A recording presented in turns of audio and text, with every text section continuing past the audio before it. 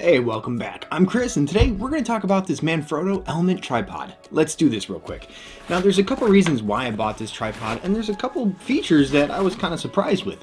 One being the bag. It's a pretty decent bag. I mean, it's padded on the inside. It's got a nice wide mouth on it to where the tripod doesn't get hung up when you're trying to take it out. Now, another key benefit to this tripod is its form factor and the fact that it's lightweight. It's not carbon fiber, but it is aluminum, and it's really compact when you, well, have it all away for storage.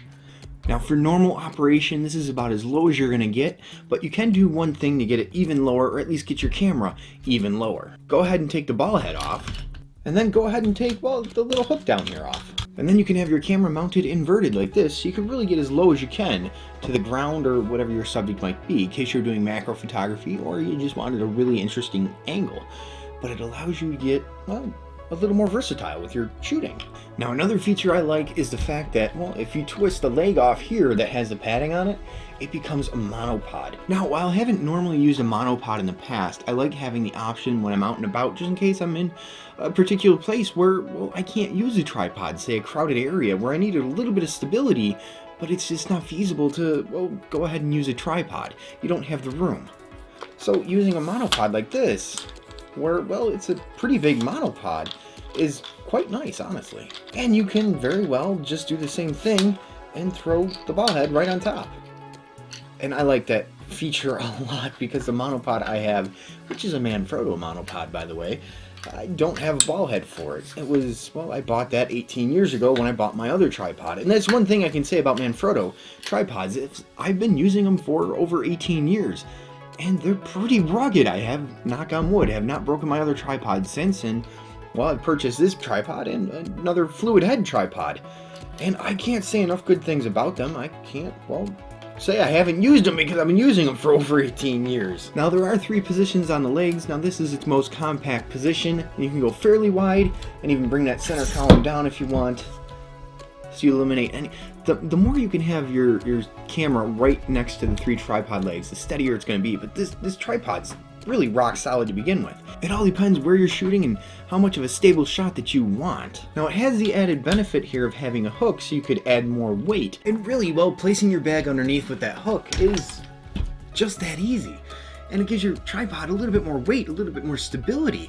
That's a nice feature to have. Plus, you get the camera bag off your back, and you don't have to put it on the ground in case it's early morning and everything's all wet with dew, or you're in a muddy place, or it's snowy out, or something like that.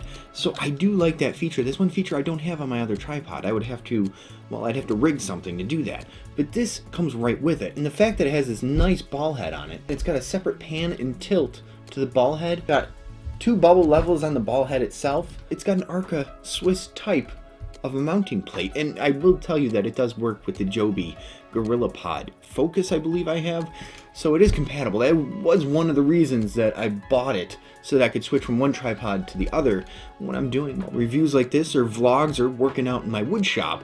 I wanted to have the versatility to, no matter where I was, and have a nice lightweight tripod in case I was, well, hiking in the woods and I just wanted to get a slightly different shot.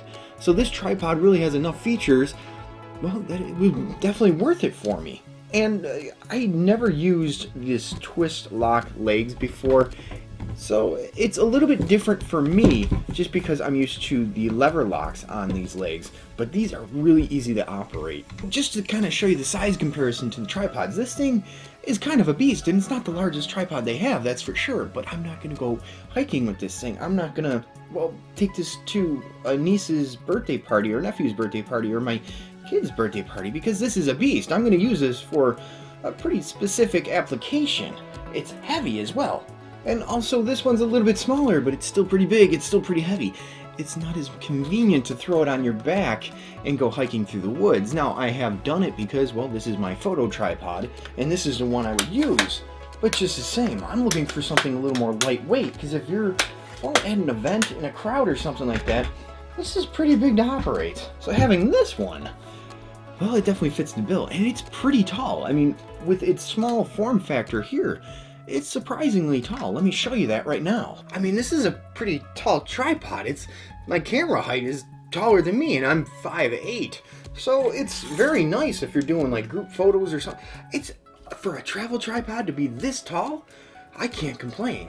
And well, to go from one extreme height to the next to really show you how low you can get your camera to the ground if you have the benefit of having a flip-out screen, operating your camera really shouldn't be much of an issue once you get your settings down and you really want to get that shot, especially if you're doing something like macro photography.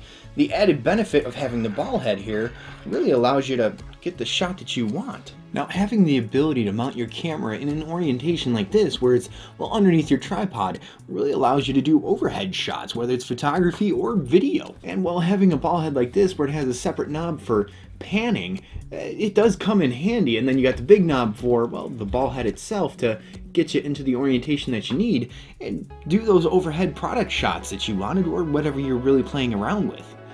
It's definitely a nice benefit. And you can easily strap your tripod to your photo backpack or your photo bag or whatever you have. I mean, it's a nice form factor, that's for sure. So all in all, with all the added benefits and features of this tripod and the fact that it's nice and sturdy, and I know it's a company that I enjoy because I've used their tripods for over 18 years and have not had an issue, knock on wood, I'm going to be very satisfied with this particular tripod. Now, the only other thing that this tripod does not have is, well, a fluid head to work with if you're doing a lot of video work. So that is something to think about if you're doing a lot of travel photography or videography, that you might want a fluid head. And that's another tripod for another day that Manfrotto had a nice line for. So in any event, I think we're pretty much done for today, and I'll see you on the next one.